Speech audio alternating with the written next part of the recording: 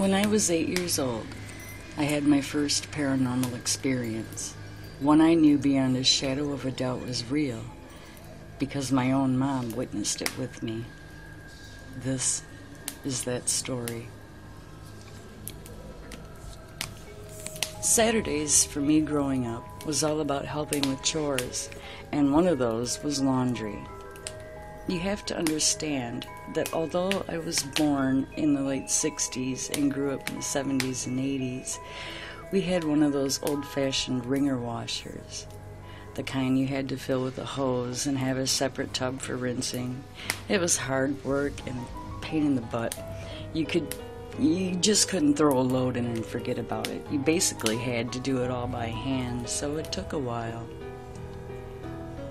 This particular Saturday, my dad and brother left to go to an auction, so just me and my mom were home. We go to the basement and start the laundry. We get into the first load, washing whites. My mother had an order to these types of things, so we were washing and wringing.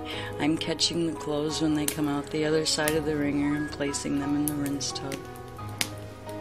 All of a sudden, out of nowhere, we hear the door to the basement open, then shut, and footsteps coming down. My mom says, "Go see if your dad and brother are home already." So I did. There was no one in the house. I went to the window and saw no cars out by the barn. I go back to report this to my mother. She gave me a strange look when I told her, and I gave her a strange look back. We continue on with the laundry. Maybe another 15 to 20 minutes pass.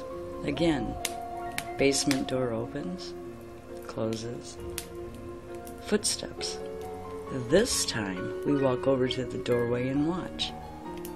We see absolutely nothing where these feet making the sounds on the stairs should have been.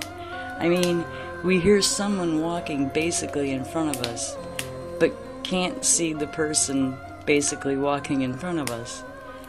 So my mom says, "Let's get in the other room." And we did.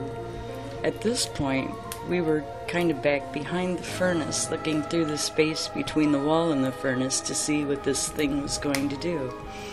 The footsteps never came into where we were. In fact, they seemed to stop once they reached the bottom of the stairs. Eventually, we went back to doing laundry. We talked a few times about what had happened between the two of us anyways. I don't know if she ever told my dad what happened or not. I never asked. I do know I didn't like that basement after that, or any basement really. They all creep me out. Even though that was 42 years ago, I remember like it happened this morning. That single event has led to many paranormal experiences in my life that I now get to share with you.